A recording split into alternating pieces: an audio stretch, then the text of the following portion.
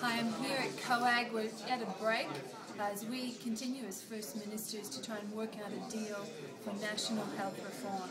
For us, for New South Wales, it's all about ensuring families get the health care they need when they need it, and we have a sustainable health system into the future. Now, we've made great progress. I think from a New South Wales perspective, we have the basis for agreement.